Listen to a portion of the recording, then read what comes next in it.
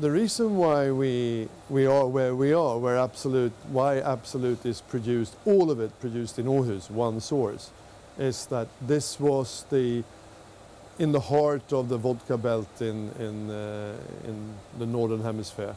And in Sweden, all the distilleries in Sweden, if you go back to the 19th century and early 20th century, were based here in Scania or Skane, the southern part of Sweden. And there were probably 1,000 distilleries.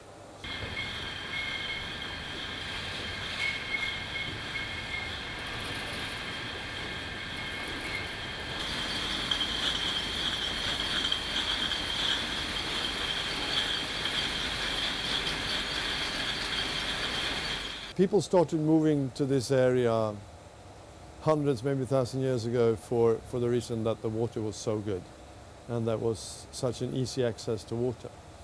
And we have our own well here on the site, and we drilled that, the last well we drilled it, I think it's almost 15 years ago, and we found out through 3 independent labs that the water is more than 40,000 years old. So it has never been in contact with modern pollution at all.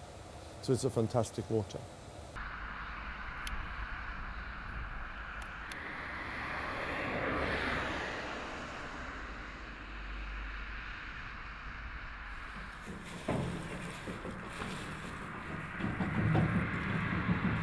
Ett mål av det här är att man ska försöka reducera mängden kväve som går förspilld, kväveläckaget. Så målet är att 80% av det kvävet som vi sprider på åkern ska utnyttjas av grödan.